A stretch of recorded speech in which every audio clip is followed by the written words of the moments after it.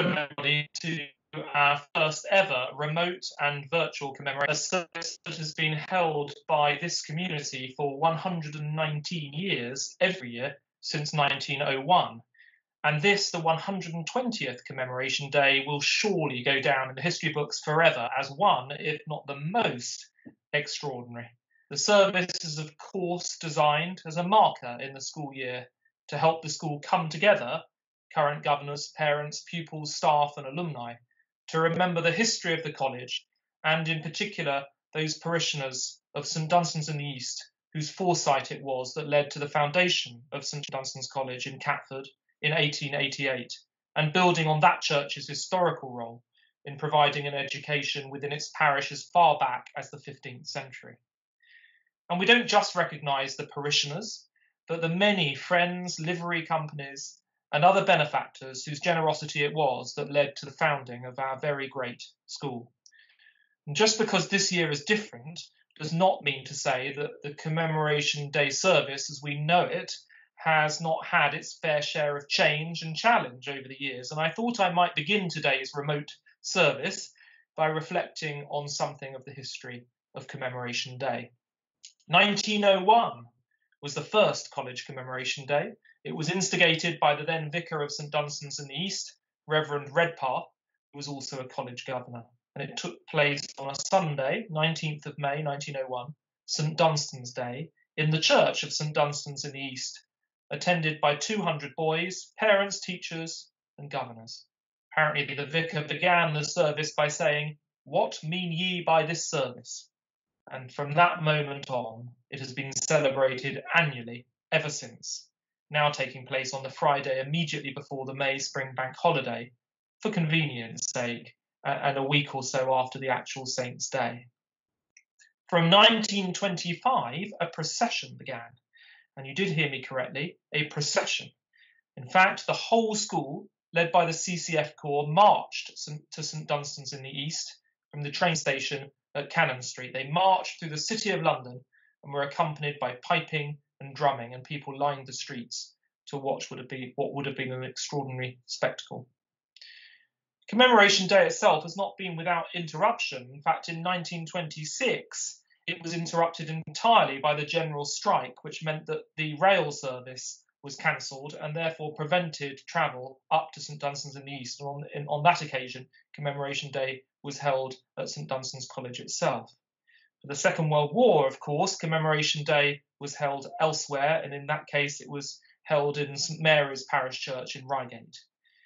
Now, I can't quite work out what happened during the Commemoration Day of 1945, which must presumably have happened just after VE Day and before the school's relocation back to London from Wales. So I'm hoping that out there is a Dunstonian who knows what happened for Commemoration Day 1945, and hopefully they'll be good enough to tell me.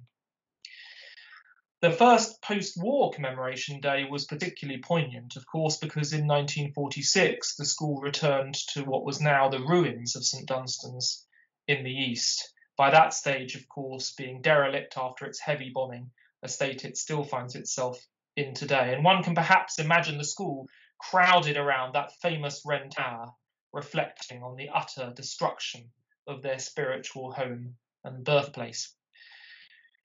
In 1947, the college commemorated the school's foundation in St Paul's Cathedral, but it was in 1948 that it moved to Southwark Cathedral, where it has remained ever since. The tradition of marching from the railway station to the location of the service continued after the war, but now it continued across London Bridge from Cannon Street down to Southwark Cathedral. The Corps had instructions as they went across London Bridge to present their eyes for the left for the benefit of the chairman of governors, who stood prominently on the edge of a pavement. But there was a bit of a problem, which is that very few of the boys actually knew who the chairman of governors was. So to overcome this issue, Mrs. Brown, the head secretary and a well-known figure in the school, was placed in a very conspicuous hat close to the chairman. So unknown to the chairman, it was always Mrs. Brown who received the salute from the cadets. Growing volumes of traffic finally finished the marching aspect of Commemoration Day, The corps created, as you can imagine, considerable, apparently infuriating many lawyers. They marched across London Bridge, and in the end, it was the installation of new traffic lights that made this aspect of it impossible to continue. 119 unbroken commemoration days. Commemoration Day 120 will, of course, go down in the history books as being the first ever remote one, a remote commem, a commem where no children, staff, parents, or alumni can physically gather together, but one nonetheless, where we will do everything within our gift to mark and remember the history and spirit of St Dunstan's, to remember the benevolence of our founders, their vision for a college that should be ahead of its current time, and we give thanks and hope that their bright vision will continue to be fulfilled in the good times and in those of challenge. And my thanks go to everyone who has pulled this video together at very short notice and amongst a multitude of other priorities. And I hope very much that for everybody, it can be a moment of calm and reflection amidst a period of particular challenge. Thank you.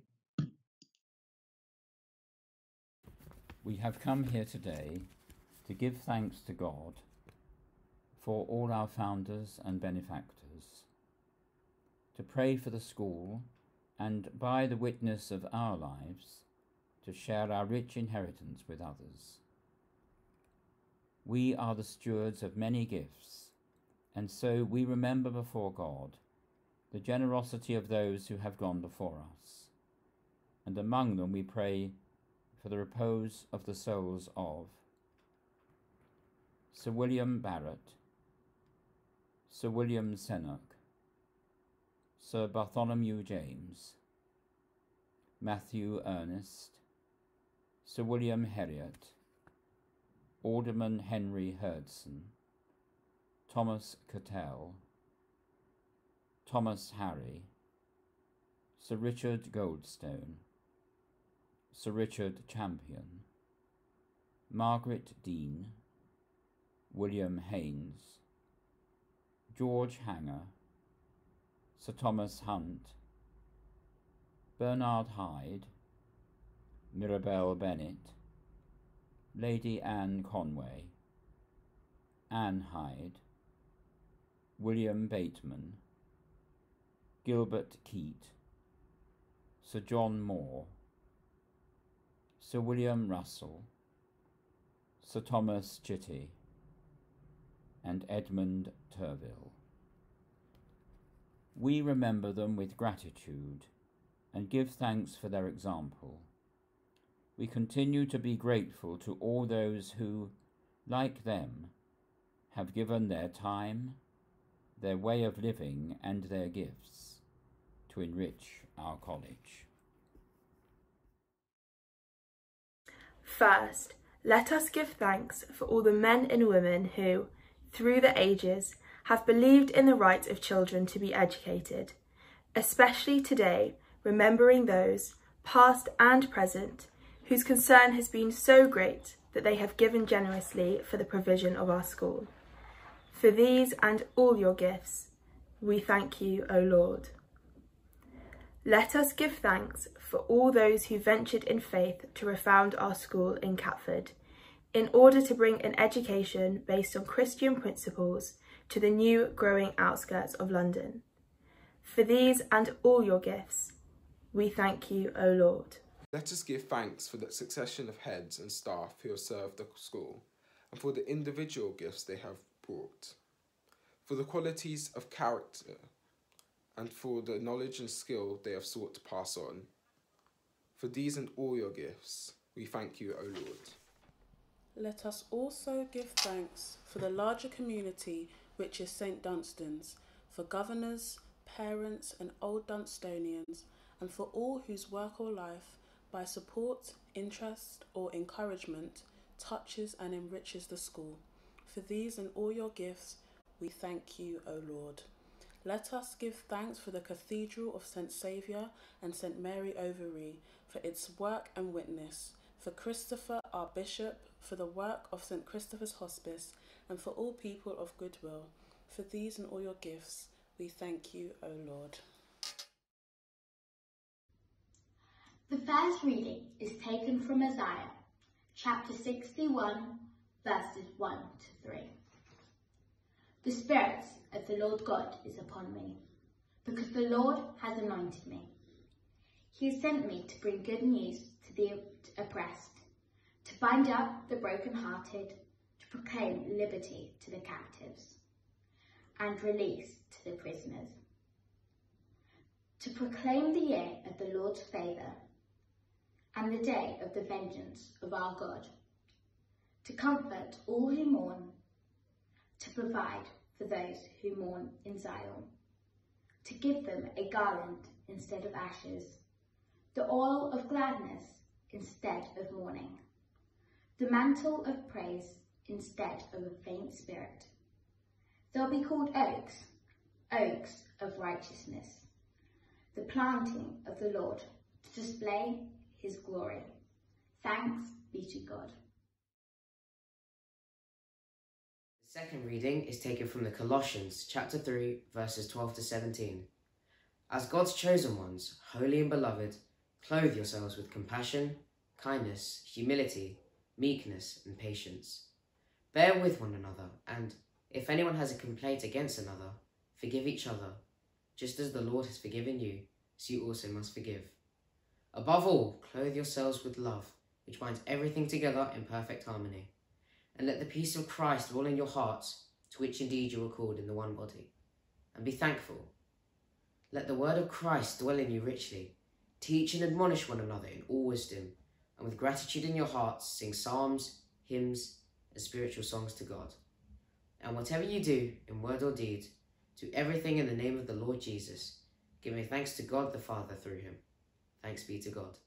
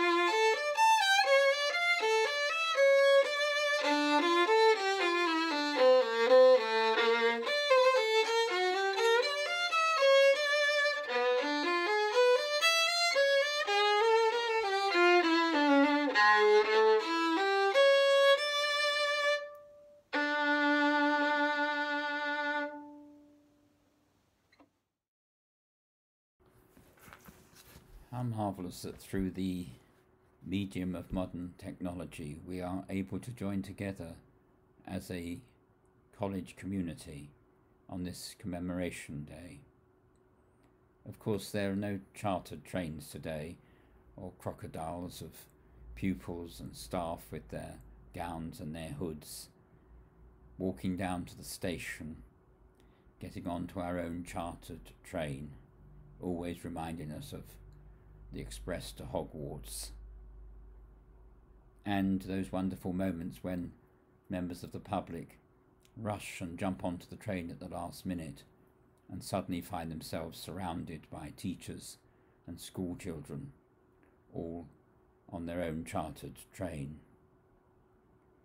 What a joy to see this service shared by pupils and staff, by seniors and juniors. It is of course a pity that we're not in the beautiful cathedral at Southwark where we usually meet, but we are still here gathered, and that is the most important thing. Whenever we gather for a really important occasion, there are always three elements which are essentially present, and they are the past, the present, and the future. These are always present in moments of significance. I was thinking, for an example, year 13, leaving the school now and looking to the future, but perhaps they're thinking of the past, their days at school, their friendships, the subjects they suddenly found fascinating. It's the past that brought them to the present. And now the present moment, where things are not perhaps as they would most like, but they are waiting and they are still part of the community. And the future, when they get to university with all the joy of that new way of living and all the possibilities for their future lives. Moments of significance always have that three-chorded strand. And so we look to the past in order to thank our benefactors and founders and all the people who have been part of this school for the whole of its history. We thank them for their generosity, not only financially, but their generosity of time and intellect and vision as they contributed in their different ways to the life of the school. We think of all the headmasters and mistresses, for the teachers of the past, for the pupils that went through our school. The past is always important. It is the key to the future. It is because of where we've been that we're now where we are. And of course, the present. We are the college at this time. We are the people who inherit what the past has given to us, and at the moment it is ours, and we are the college. And hopefully we are the continuum of the good things which they passed on, and live up to the high expectations and traditions of our school. The Bible says, if there is no vision, the people perish. And I believe that as we look to the future, we are reminded that the college is organic, it's living, it grows, it moves. And whilst we hold on to traditions at St Dunstan's, and we do that with not a heavy hand, but somehow with a warmth, we also are prepared to embrace new things, new ideas, new opportunities, always happy and willing to widen the scope of education in all its aspects. A vision for the future, a joy at being the college at the moment, and respect for the past. Actually, Commemoration Day was the first day I ever really had anything to do with St Dunstan's. I was coming as your chaplain, but I hadn't yet arrived, and I was invited to preach at a Commemoration Day. As I entered Southwark Cathedral, and people, prefects and others started to talk to me, staff greeted me, I realised for the first time, and now I've known this for the whole of the time, that St Dunstan's is a very different school. You can feel it. It's a different place. It has a very special life. And I know that we love it because it is so unique. I could feel the difference. I've been in many schools. St Dunstan was a scholar. He became Archbishop of Canterbury. He was a confidant to kings. He was also a musician and an artist, a man of great learning, but also he understood the joy of art and music and literature. At our college, we try to give equal weight to the many facets of learning: literature, history, theology, philosophy, and a real appreciation of the arts in all its forms, alongside scientific and practical endeavour. Our vision is wide and our vision is inclusive. This leads us to respect and celebrate those who are different from ourselves and who make different choices to us. I'm always impressed at an assembly when someone can get up onto the stage and play the violin or guitar, or perhaps from below the stage the piano, or perhaps they will sing. I'm always impressed by the utter genuineness of the applause and the warmth and the joy that we have in celebrating the gifts of others. And that in itself indeed is a great gift. We certainly have much to give thanks for today, from the past, the present and the future. Primarily we give thanks for each other.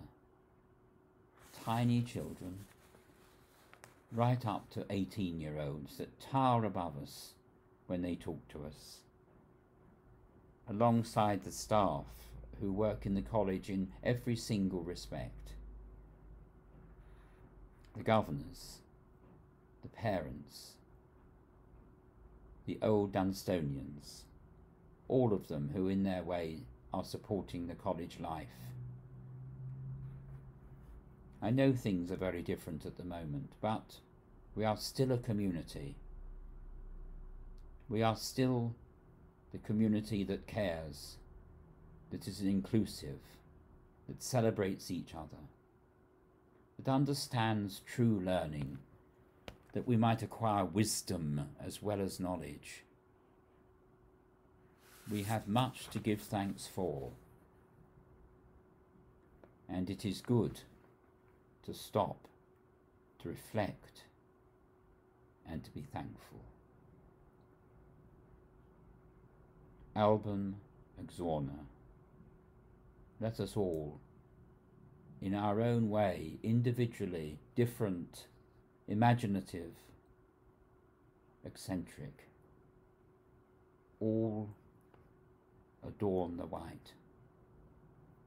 Father God, we give you thanks for our college. We pray for our teachers that they may use their skills wisely, and for those who work in the college in any capacity. May they feel truly valued and help the pupils under their care to learn and to grow. Help us to understand the joys and the challenges they feel in their daily work. We ask this through Jesus Christ our Lord. Amen. Lord, we ask for your blessing on our college, especially at this time when we are teaching and learning in new ways. In these circumstances, give us the will to work together and the wisdom to listen to each other. Bind us together as a community which values and supports each individual member. And we pray for the day when we shall gather again as a college and celebrate each other and our community. We ask this in your name. We pray, Father, for children less fortunate than ourselves, for the millions of children and young people who have no access to education and which denies them so many opportunities in life. We pray for those who work to increase the possibility of learning throughout the world, and we commit ourselves as a college to be part of this movement for change. This we ask in your name. Amen. Thank you, Lord, for the junior school in which we long to return to.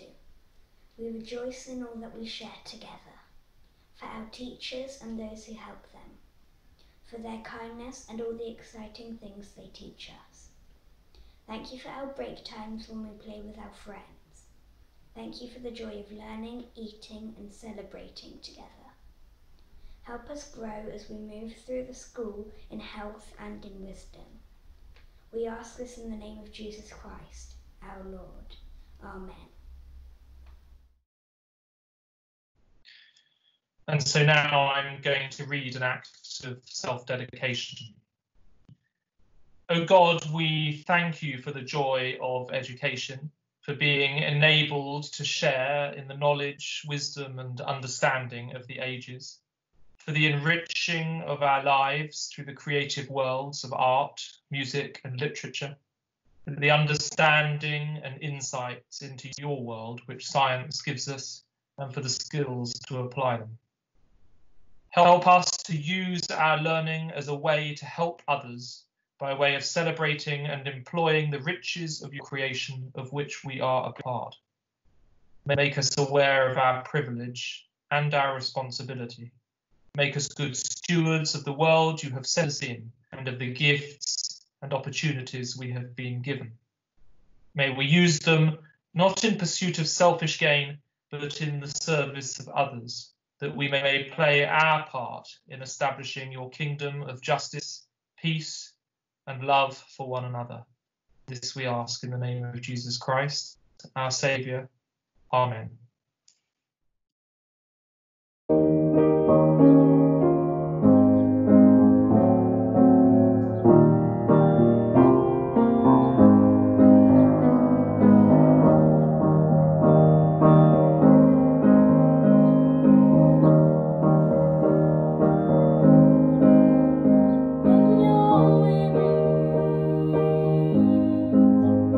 Feeling torn.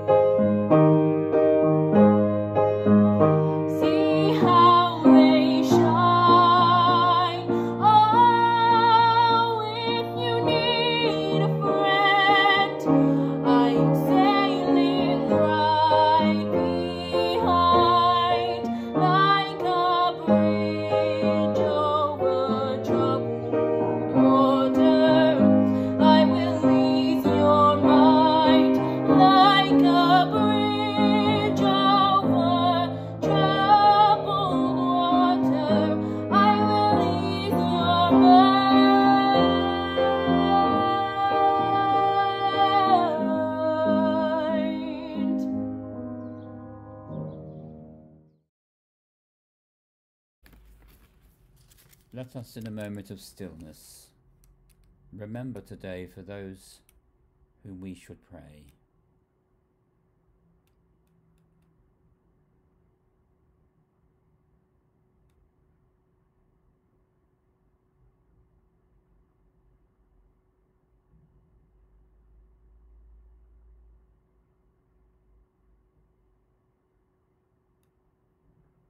And let us particularly pray today for those suffering from the coronavirus, for those who are very poorly in intensive care,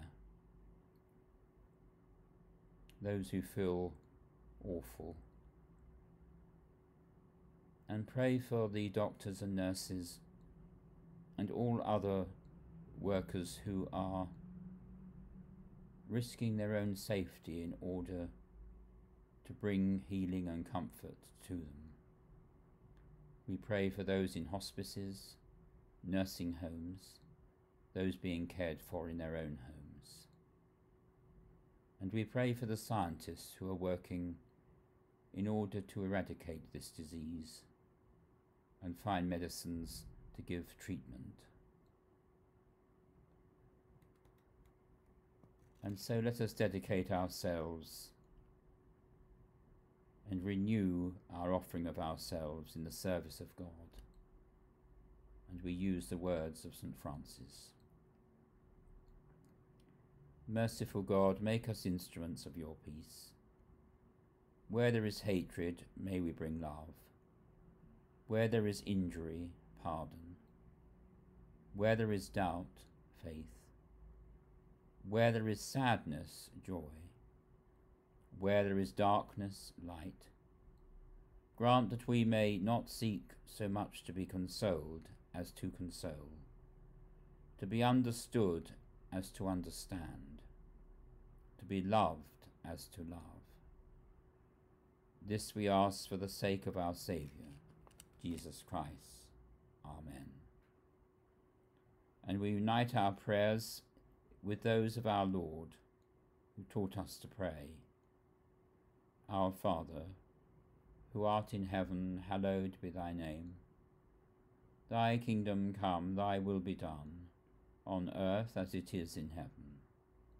Give us this day our daily bread, and forgive us our trespasses, as we forgive those who trespass against us.